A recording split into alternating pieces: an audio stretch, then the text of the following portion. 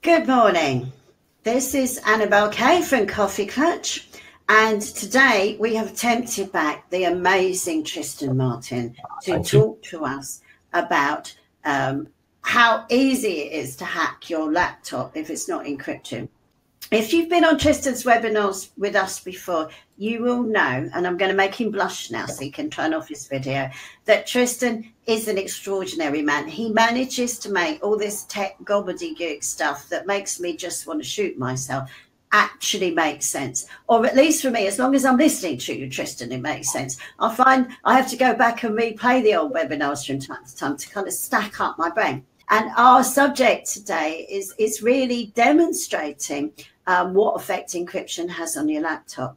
And some of the conversations I'm having, not necessarily with people in the groups that we both support, but generally are, well, I've got a password on my laptop.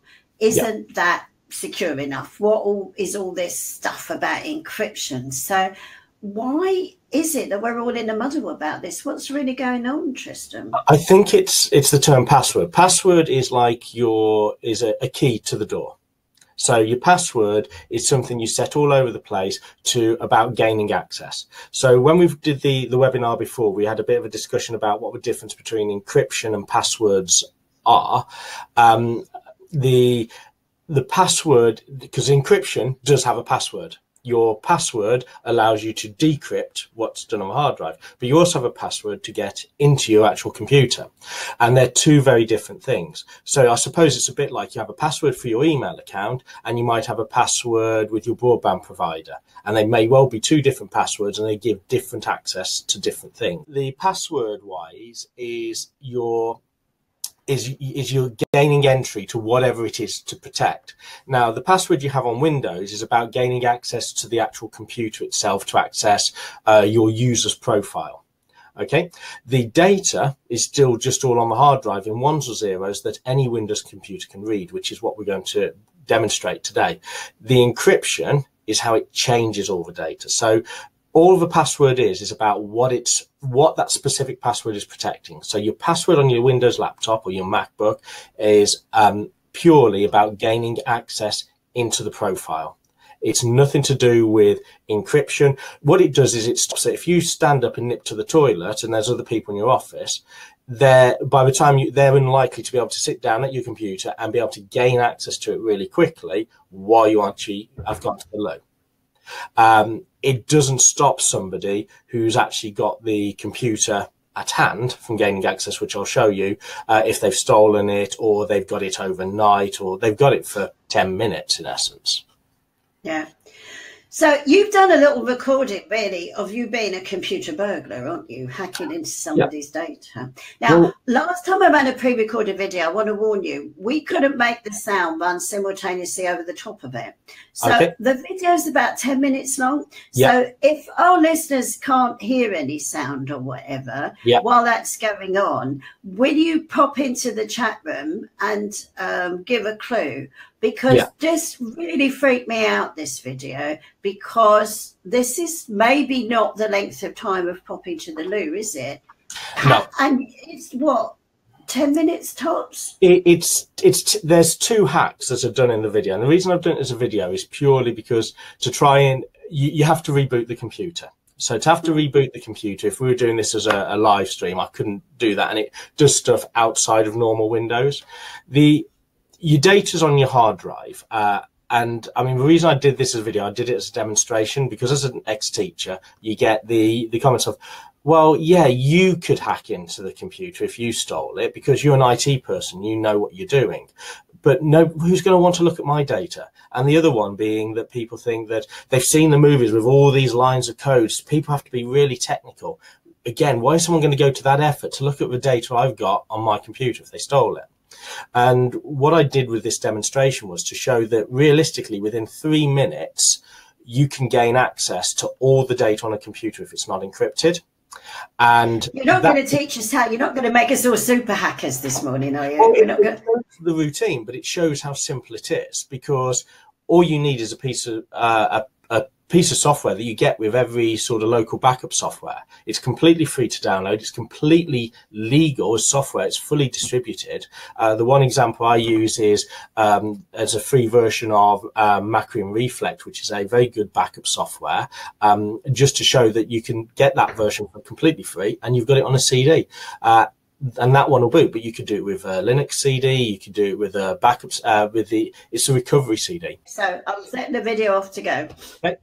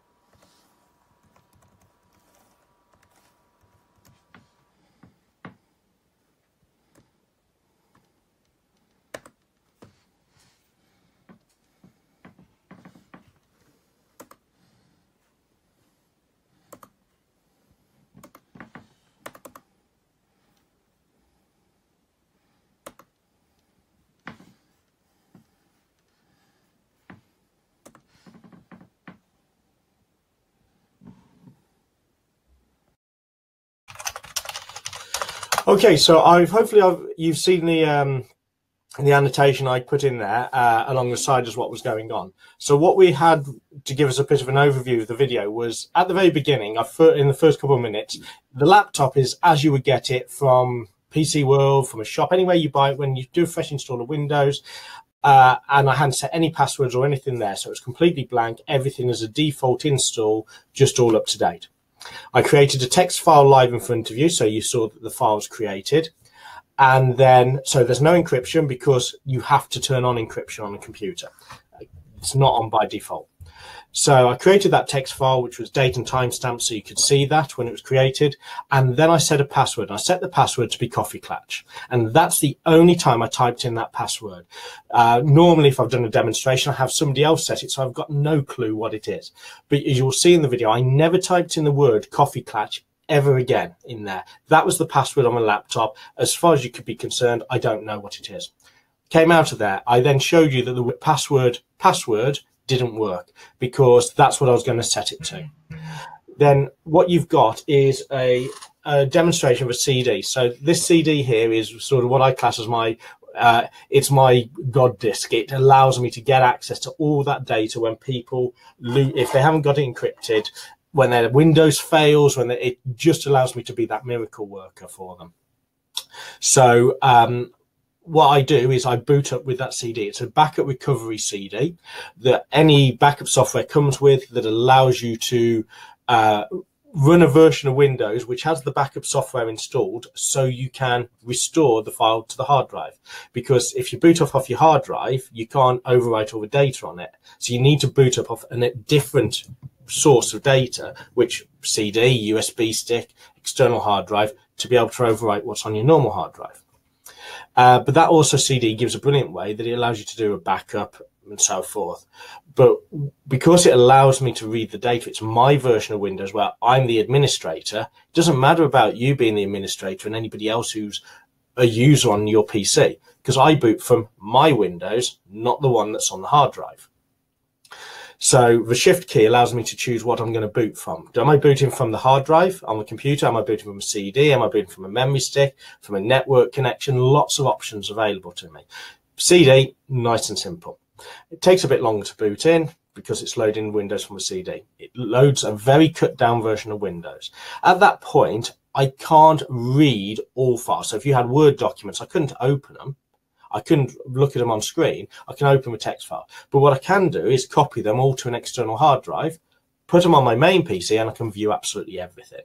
Because my main PC has Word installed, it has picture software installed, all that sort of all the programs I need. The cut down version of Windows can do copy, create, edit, delete. It does the basics of Windows if you have no software installed. That one had the backup software installed, so I could do a backup image of the hard drive. So that version of Windows is there, and because I could open up a text file which shows I could access that file even though it was in a password protected user, and at no point have I typed in the Coffee Clutch password. So if you don't have a CD drive, nope, CD drive, I probably don't have it with me.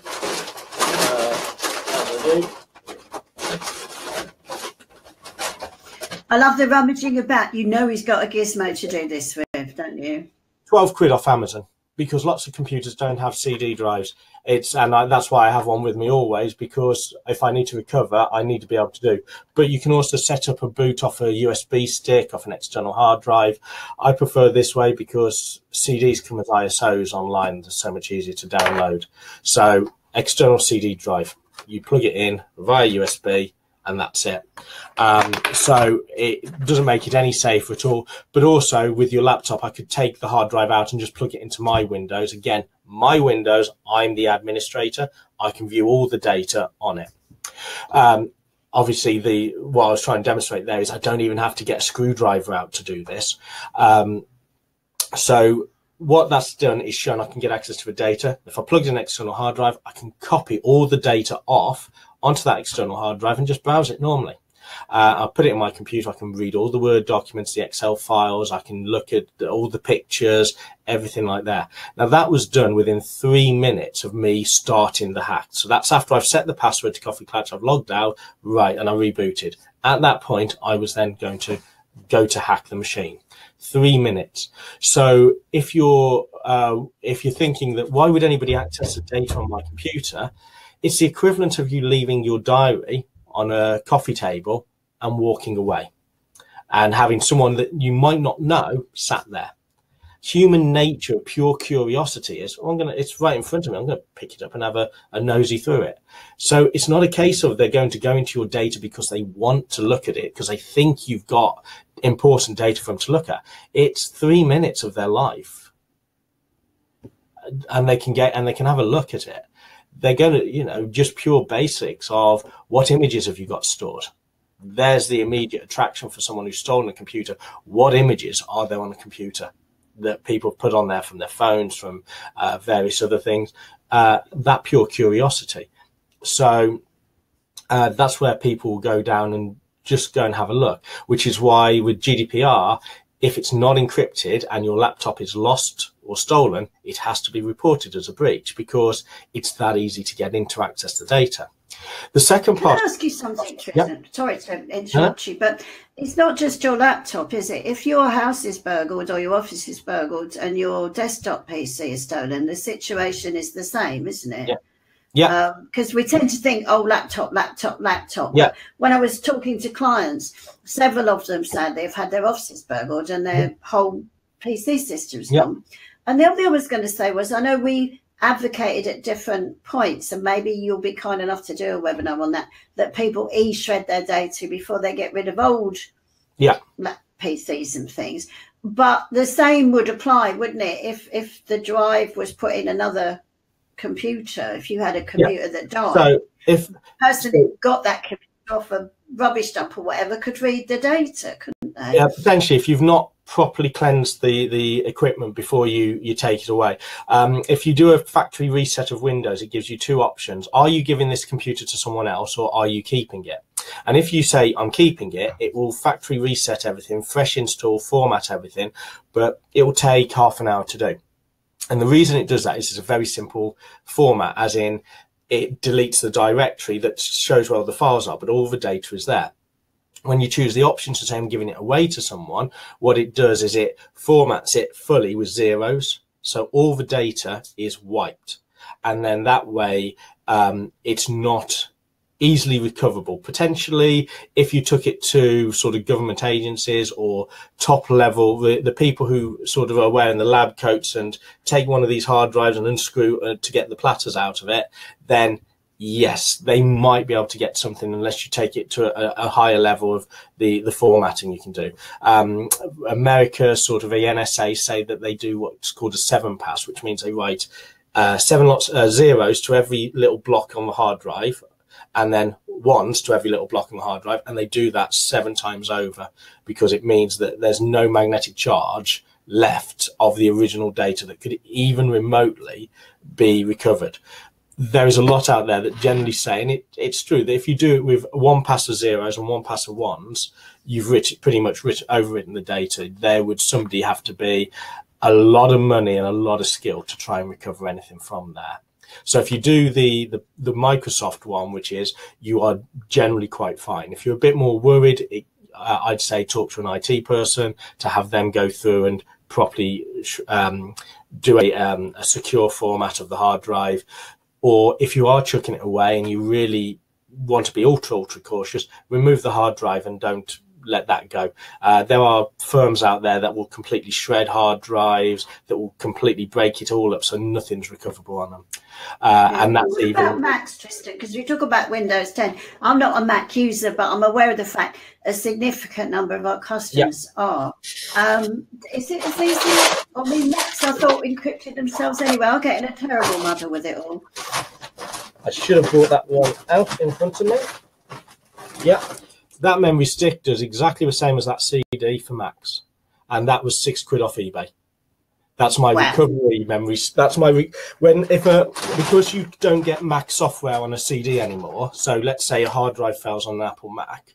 As an IT technician, I have no ability to reinstall the Mac OS on the computer for a user. So if they've got a brand new computer, they're going for a brand new SSD, anything like that, you can't freshly install it. So that is a recovery, and you can make that completely yourself off Apple. So if you've got a Mac yourself, you can make that memory stick yourself. It takes about half an hour. Well, for me, £5 was cheaper to buy it on eBay than make it myself. So that's why I bought that, and that just will do a fresh install of the Mac OS. Of course, it's licensed to the machine and the user. So when the user when I set up a new user in there, it gets fully licensed to them, and then it updates to the latest version. But that's all I need, and I can access all the data on the Mac just exactly the same way, because that's my Mac OS rather than the one which is yours, which is password protected. So what do you recommend we do? Because obviously we've all been thinking, well, perhaps not all of us, well, I've got a password when I log in. Yeah. Or I've got a password on my software when I log in, and that's the end of that then. Yeah. What do we need to do to make our data more secure? So as Alex has just put up there, if your PC is encrypted and fails, so you can't, right. So I'll slightly answer your question there with that, Alex, as well. If you encrypt your computer, what you are doing is changing all the ones and zeros to a secret code. So it's a completely secret code that the only way to decode it, to decrypt it, and I have to use it very carefully between the word of coding and encryption, but to decrypt it, you have a decryption password. So this is the password that's set to decrypt the actual hard drive. Now, if you've gone through it, the encryption yourself, you will have noticed that when Windows does it, it gives you what's called a recovery key, which is about a 32 to 60 odd character key that says print, save, keep in a safe place. That, or save it to your Microsoft account. That is your decryption password. With that, that's the mathematical numbers that can go in there that will allow all the calculations to happen to work out what your data actually is. So that's how the hard drive is encrypted. Now, Windows can encrypt and decrypt BitLocker, because it is Microsoft's way, on any device. So I can so if this hard drive was encrypted on one machine, I can plug it into my machine, and as long as I've got that recovery key, I can decrypt it. Okay. So, but if I don't have that recovery key, and at 32 characters long, we're talking about, for me to do a combination attack of 1, 2, 3, 4, 5, 6, 7, 8, 9, 0, 1, 1, 1, 2, 1, 3, and so on. We're talking 32 characters. So it's 32. So it'd be 10 to the power of 32.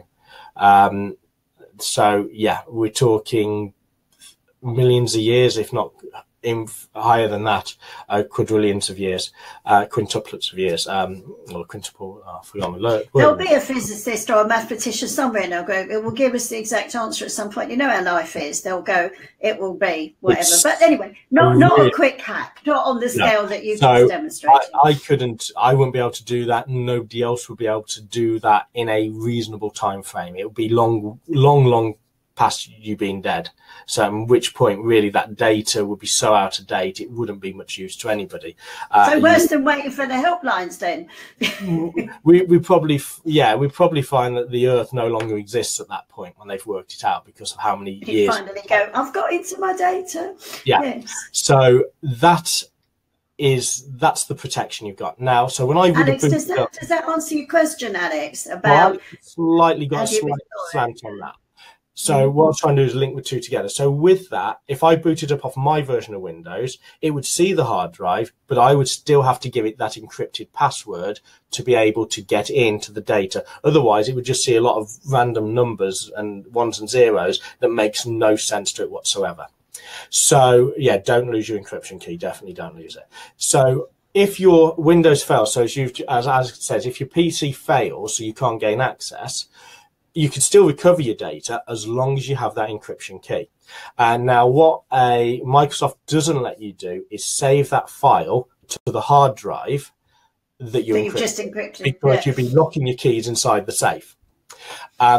Now, what you do is, and I'll answer one other question before it arises in a moment, but what you do is you either print it out and store it in a safe, store it with your Microsoft account, again, keep that very safe, or with people I've done it for, I've printed it to a PDF file, and then I've stored that within one of their cloud storage, so that they've got that nice and safe. So they've always got an ability that they could use their mobile phone to go in and get it, to see what the file is, and it keeps it safe there. It's kept in several folders deep, but it means that the data's safe on there. So if someone's stolen a laptop, they can't get access to any of the data to get access to that file. But if you have a problem like your computer fails or something like that, you've always got access to the file because it's stored in the cloud. And that's the way I tend to recommend it with a lot of clients, purely because they've always physically got the file and they've got the ability to get access to it wherever they are, whenever they need it, as long as they can get into their cloud storage, whether it's Dropbox, OneDrive, Google Drive, or whatever. I've got mine as, you can make secure notes in LastPass. Yeah. So I tend to stick like that there because I can get LastPass. Anyway, and I find having one place to stick all that stuff is helpful, because then I've got one password to remember for LastPass. Otherwise, I start to lose the will to live. Exactly. So now the one question might arise to go, well, hang on, when I turn my computer on, it never asks me. I've encrypted it. I've done the encryption. I turn my computer on, it just boots straight up to Windows and asks me for my standard login. You've got two parts of the encryption. So if you encrypt on an older computer, so still Windows 10, but it's a computer which is probably around 2-3 years old, you will have to set up a password where you turn on your PC, you'll get a blue screen up saying, can you enter your BitLocker password? That is not your recovery key. That is a password that unlocks the recovery key, which Windows then uses. So you still need to keep your recovery key safe. That password is just so you don't have to type in 32 characters yourself every single time you boot up your PC. Modern day PCs, so within the last couple of years, they have what's called a security chip, which, as long as your version of Windows, so the one that's installed on your computer, the security chip, are both together, it will allow access to that hard drive. But when I boot from the version of Windows that's on this CD, it is not your version of Windows. So this and that security chip, it will not unlock the hard drive. So I will still need the recovery key. It has to be the version of Windows that you have installed on your hard drive when you encrypted, as in, when I say version of Windows, I don't mean version 10, I mean your specific installation of Windows and the security chip that will allow your computer just to automatically unlock it. But for me to access the data on the hard drive, I'm having to use my installation of Windows, which... So it's like your licensed copy, effectively, we're talking about, not version in terms of what... digitalization. So it is still protected, even though you don't have that blue screen which says enter your BitLocker password. So I would still then need to know the recovery key to gain access to it. Now, this could read encrypted data as long as I have the recovery key, which is how I can do a backup. I can access data as I would need to, because if I'm there, so if Alex says his computer's failed, he brings it to me, and we can't get into Windows, we can do that as long as he's got his recovery key. It's one of the reasons why I would highly recommend using things like BitLocker rather than TrueCrypt or VeriCrypt or various other ones, because you would need a Windows CD with their encryption software installed on it, which means you've got to go through a lot of technical changes to do that. Whereas just having Windows, any Windows computer can understand the BitLocker encryption as long as you have that recovery key. So if you've encrypted your laptop by using your TrueCrypt, VeriCrypt, or anything else, you need to make sure you've got a separate way of recovery, because a standard install of Windows won't allow it, won't be able to decode it or decrypt it. It doesn't understand it. So just on there, Barbara, if you have a new laptop with Windows 10, well, if it's a new laptop with Windows 10, you have to install, you have to turn on the encryption. Encryption is not on by default, and when you turn it all on, it will give you the option to be able to save your recovery key of where you want to save it. So that's be the place, that's where you need to look at. You can always go back if you have lost it, but you can still access your PC. If you don't know where it is, if you go into the Manage BitLocker section in the settings, you'll be able to go and get your recovery key again and save it or print it or whatever you want to do. Don't print it and put it with your laptop, because if someone steals that, you've given your key away with the safe. Tristan, can I say something? Because obviously I've had the benefit of being, this is my third webinar with you, and I think Barbara may be on her first. What Tristan covered with us earlier was Windows PCs don't arrive ready encrypted. If you don't turn it on, if you or someone else hasn't turned it on, it's not encrypted. So if you haven't gone into BitLocker and set it off, and I think the first webinar we did, and it's back in our customer group if you want it, or tag me if you can't find it, Tristan covered how to do it. But we've also got something really great for you today, which is he's offering you a free health check. And I'll put the link up as a broadcast to the group, and I'll put it up later as a sticky message.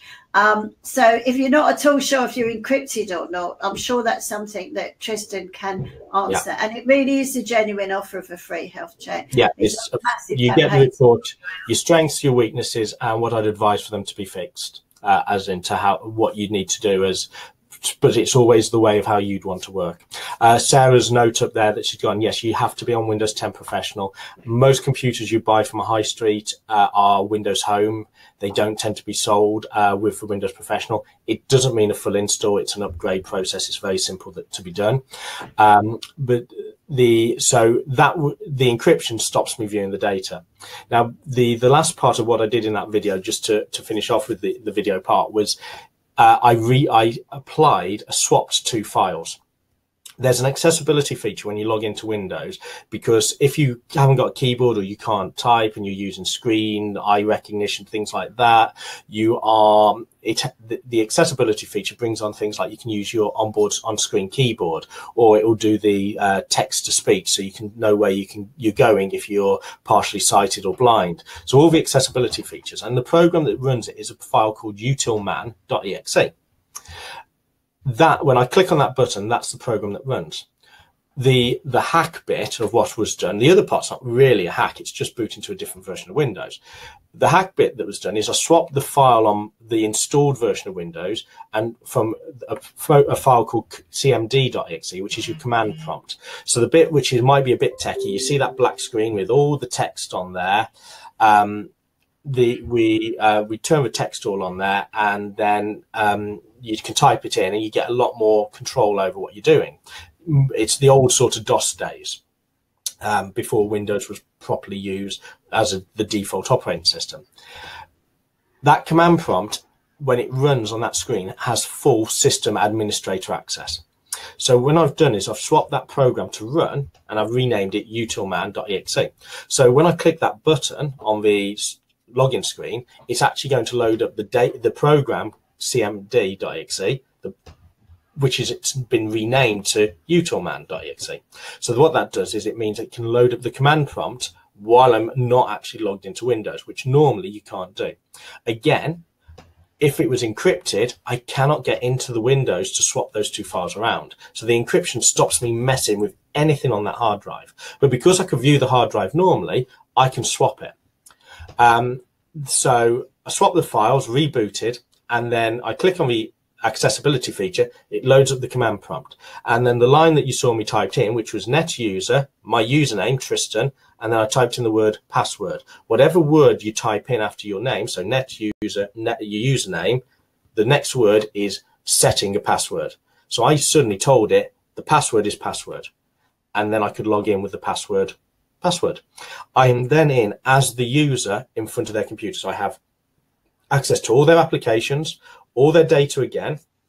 And what's most importantly is I have access to their Google Chrome, Edge, Internet Explorer, Edge, Mozilla Firefox, and all of their cached logins. In other words, I go to Facebook. If you went to Facebook this morning and you didn't type in your username and password, it's cached. So I can go straight there, load up, type in facebook.com, and I'm automatically logged in because it's a trusted computer. Not only that, if I'm if you save your passwords, which is the feature's good in Google Chrome and in Edge and all the others, it's a good feature with that saving your password. It's just like a password manager. Because I'm actually already in as you as a user, I can just say log in as you. It will give me your password into there, and I can actually browse those passwords to read them. So because I'm logged in as you, I'm not logged in with another account. I'm logged in as the actual user. So suddenly I have access to everything. And Tristan, can I interrupt you for a minute? Yep. Because obviously I'm thinking at this from the point of view of somebody who's not very techy.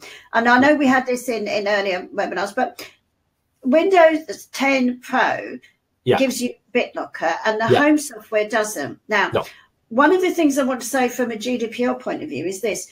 If you are using laptops and PCs for work, in other words, you're self-employed, a freelancer, and you are using my data on it, you have an obligation to properly secure that data. And as Tristan says, if that machine is lost and it's not encrypted, you're going to have to report that as the data loss. Right. If it is encrypted, we think you can get away with not, because no one can read it unless you've been daft enough to put your encryption record on the machine somewhere as well. So I want to raise a point, which is there are lots of people, computer designers, VAs, IT people, using home versions of Windows because it's cheaper. But if you are charging me for a service and you are therefore a professional person, I'm not very happy with that. Now, when we started this work on GDPR, which for some of us was 18 months ago, by the way, not just in May, we were anticipating that your customers would start at some point doing due diligence on you and going, what measures are you taking to secure your data? I just want you to know that we've got the first few tiny clients coming into us with, I've been sent this questionnaire, what the hell does it mean?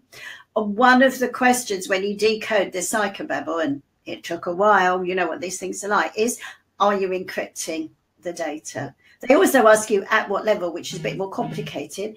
But you will find if you're selling services that involve handling data for your clients, the more switched on ones are going to eventually make this a condition of doing business with you. So this is not just about GDPR compliance.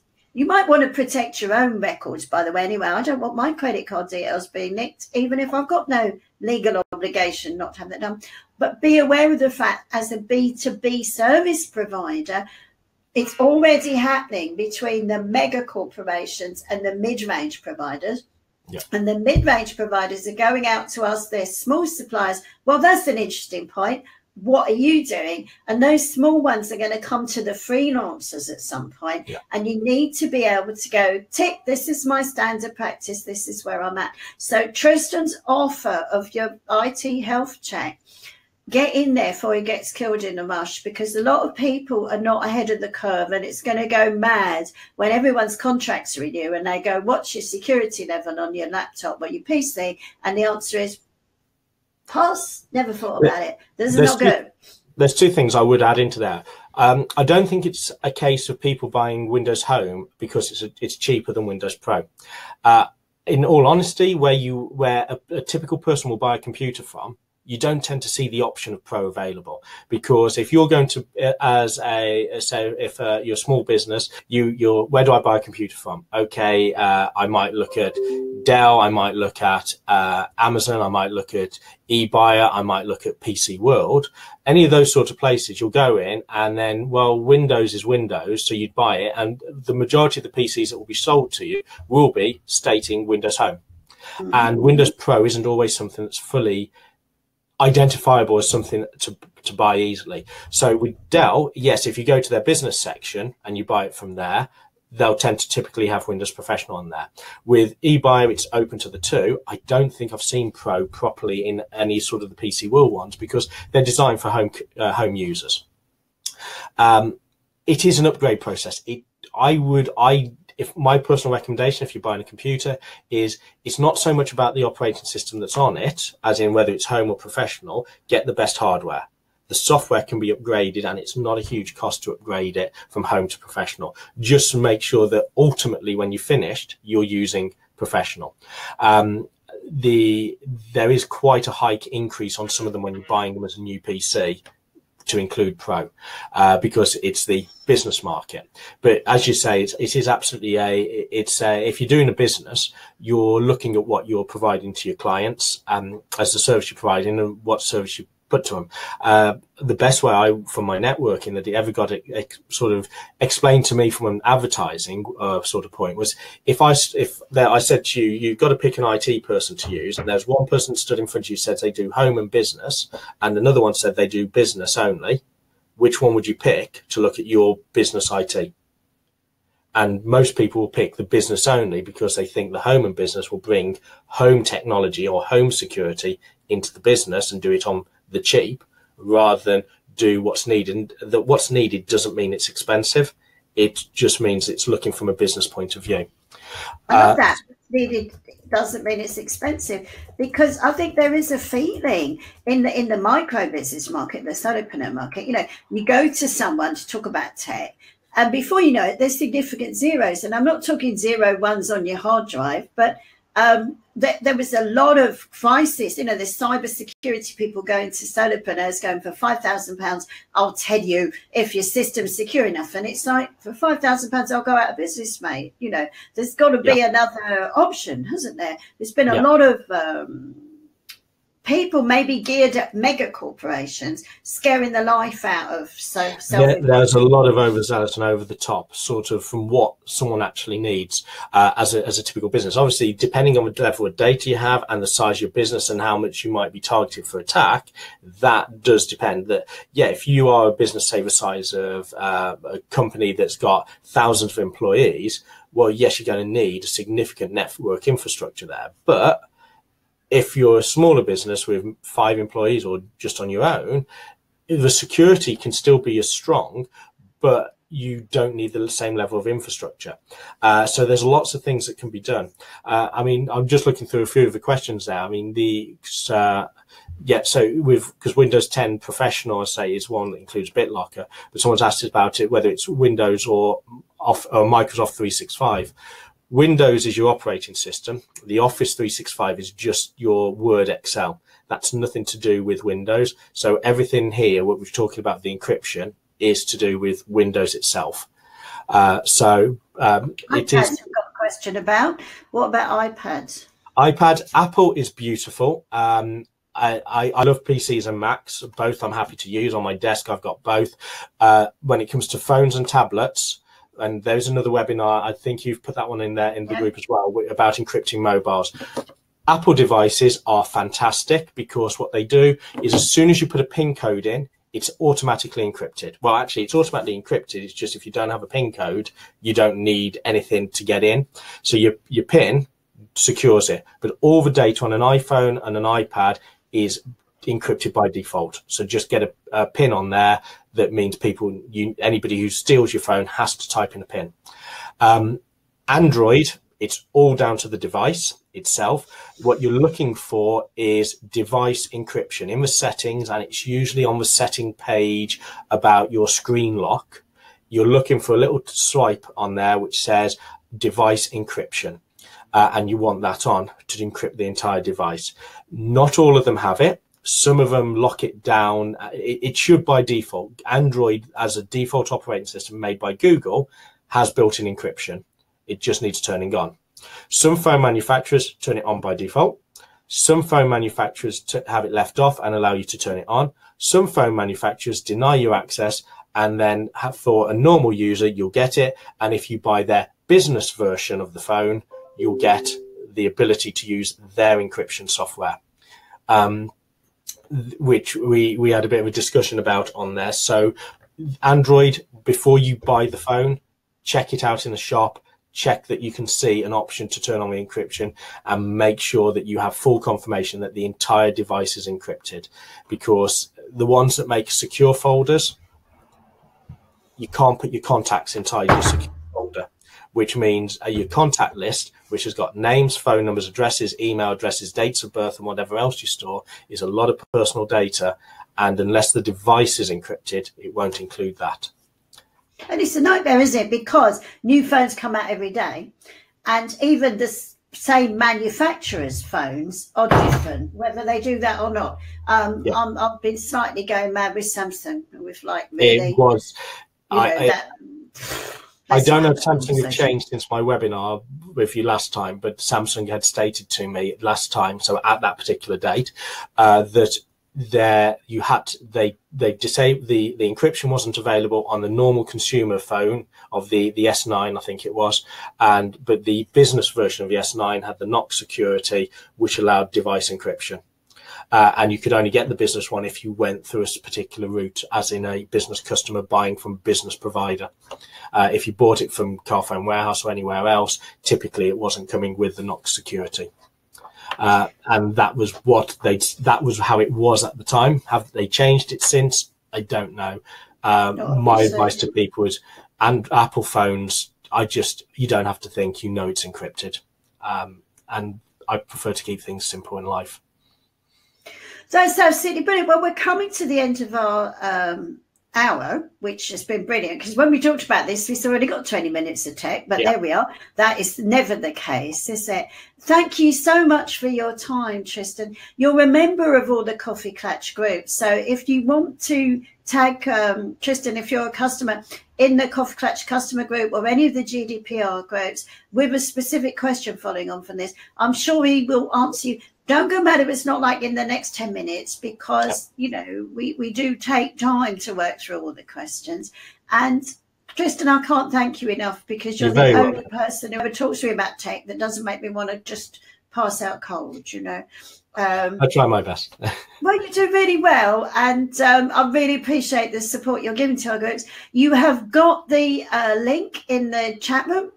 Yep. For how to contact Tristan and claim your free health check. On that page, there's a Calendly link, so you can see my availability and book an appointment straight in. It's a half-an-hour process, and at the end of it, you'll have a report which will tell you where your strengths are, where your weaknesses are, and what I'd advise to fix those weaknesses. Absolutely. So if you're seeing this as a recording and not a replica replay, that will be at www.tlmartin.limited, that's ltd.uk/services/IT-health-check/.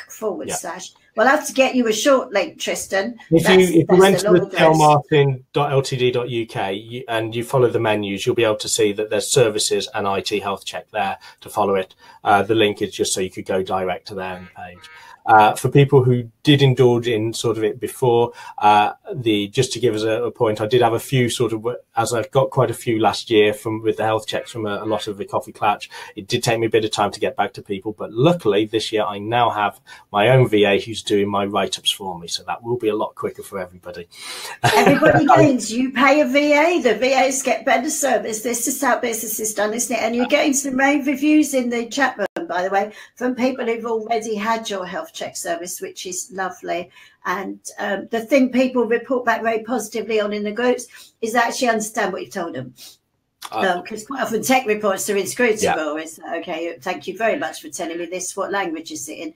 But people love it, that they understand what they need to do and they understand the options they've got, which is fabulous. So and Jenny's saying, should her remote hard drive for storing her data be plugged in for a health check?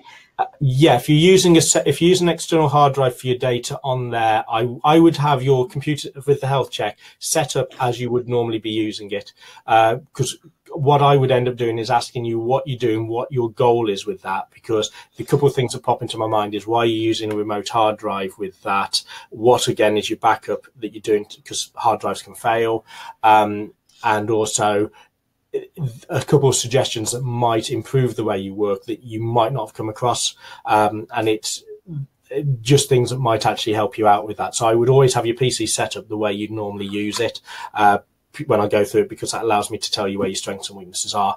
Plus, as a remote hard drive, if it's external, is it encrypted or not? Because the BitLocker encrypts your internal hard drive perfectly fine. It can encrypt any external ones as well, but you need to tell it. So you'd have to do 2 lots of encryption, one for the hard drive and one for the external. So and that's the thing that I go through with there, so, and let you know. Brilliant. You know, there is no end to the things I don't know about basic tech. It's really quite scary because we use all this stuff, don't we? And when you start talking, I realise apart from turning on my PC and logging in, that's it really, you know. But I'm really glad you're helping us. Thank you so much, Tristan. Very and if you want to pick this up with Tristan, tag him in one of the Coffee Clutch groups. Feel free to drop me a message, tag me in a post, anything you like to get in touch with me. Absolutely. There will be or should be some post-webinar emails going out. So if you're not watching this live and you're not a Coffee Clutch customer, we will be sending you other ways to contact Tristan. This is part of our ongoing support for all Coffee Clutch customers on GDPR. And it's just like, listen and learn. I'm amazed, Tristan. Thank you so much. Speak to you soon. It's always a pleasure. Bye. Bye.